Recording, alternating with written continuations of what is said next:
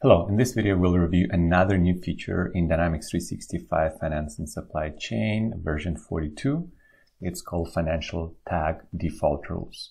We had financial tags for a while now. We could have manually specify those on different journals, but now we can finally default financial tag values to these journals. So let's take a look at the functionality. If we navigate to General Ledger, Chart of Accounts, Financial Tags, we see the rules. Before we create the rules, we need to do a few things if you never used financial tags before. The first thing is we need to set up a delimiter.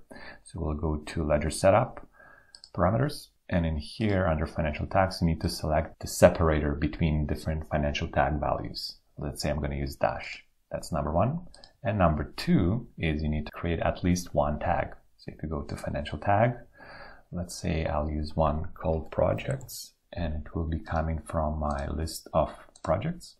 And then I'll set up a second one called Purpose, and that will be Custom List, Tag Values, Finance, Operations, Service, for example. All right, so we have two financial tags. So now let's go and activate those two new financial tags. We can do that by clicking on Activate, Deactivate Tags, add these two tags to our list, and clicking on OK. So the system scheduled a periodic job to activate those tags. It usually doesn't take that long to activate those. Let's refresh, and now we see that both tags are active. Now let's take a look at the rules. Navigate to Financial Tag Rules. And here we see those 6 default rules that are system rules. Those cannot be edited.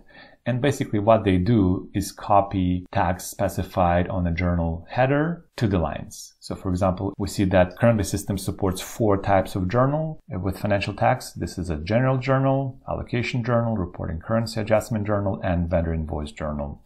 And if we look at example, this rule right here, all it does, if you go to the condition, is defaults all tags from the header. And all of those 6 rules right here are basically doing the same thing. They are copying the tags specified on the header to the lines. Now let's go and create a new rule. And I want to, for example, copy project financial dimension value to project financial tag value on our header. Let's see if it's possible.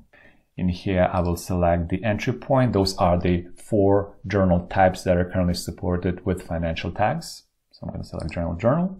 Here I will select the level. So I'm specifying the financial tags for the journal header, journal line account, or journal line offset. Let's say I want to do it for the header, right? Because I want to copy the project financial dimension from the journal header to the project tag value on the header as well. And in here, I'll select one of my financial tags projects. I will make sure it's enabled and override the values. And in here, I have 2 ways of defining. I can either specify RFX formula, or I can specify the condition. And once the condition is specified, the system will then automatically generate the formula for me. So let's see what options are available here. So my condition is if journal batch number is not blank, which it will not be because every journal will have a journal number automatically generated by a number sequence, then I want to enter the project value as one of the few. And in here, when you look at the values that I can use, I can either enter a custom text in this box right here. So I can specify the project financial tag value manually right here, or I can leave it as is, or I can copy a journal batch number. So unfortunately right here, I cannot copy financial dimension value from the header to the financial tag. I can only copy the journal batch number, which is not quite useful in my situation. Maybe down the road, we would be able to copy financial dimensions from the header to the financial tags, but that's not currently possible. So what about if I want to drive my financial tags on the line level? Well, in this case, I need to go and change the transaction level to the account.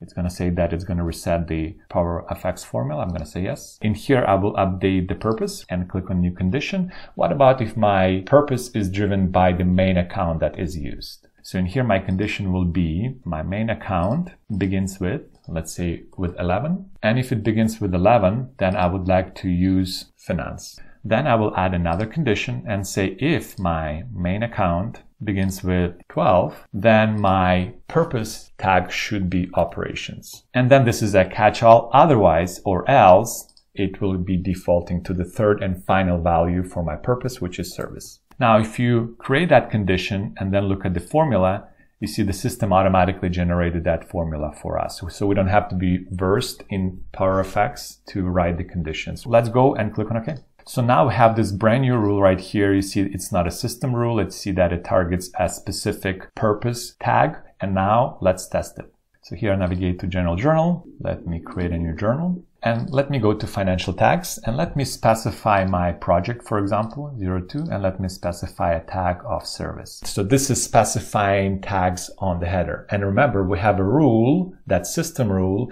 that should automatically copy tag values from the journal header to journal lines. So let's see if the project 02 and the purpose service are copied. Click on lines.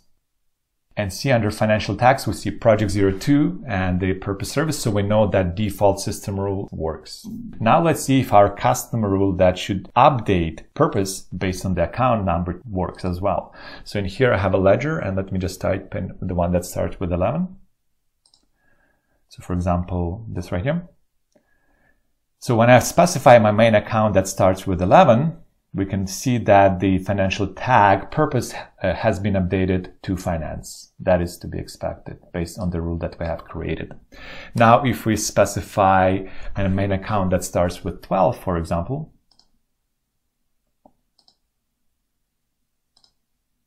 we see that the purpose has been updated to operations. Again, this is just following that condition that we have created.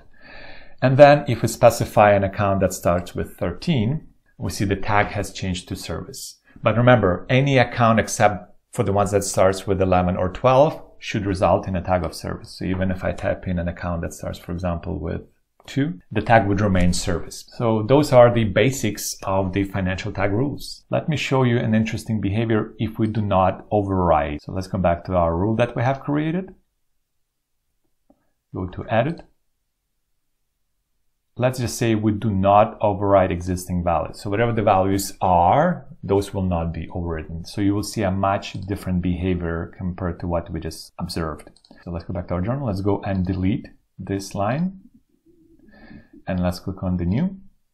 So we see the project tag purpose defaulted. But if we go and try to enter account number that starts with 11, previously it changed purpose tag to finance. But now our rule does not allow override of existing values. So if we select the account 11, we still see the service as the purpose. So that's the main difference between application of that rule. Will it override an existing tag value that comes in from a header or was manually entered, or will it not? Overall, I think it's just an evolution of financial tags framework, which was introduced recently, and definitely a step in the right direction. I hope you found this video useful. Until the next time, take care.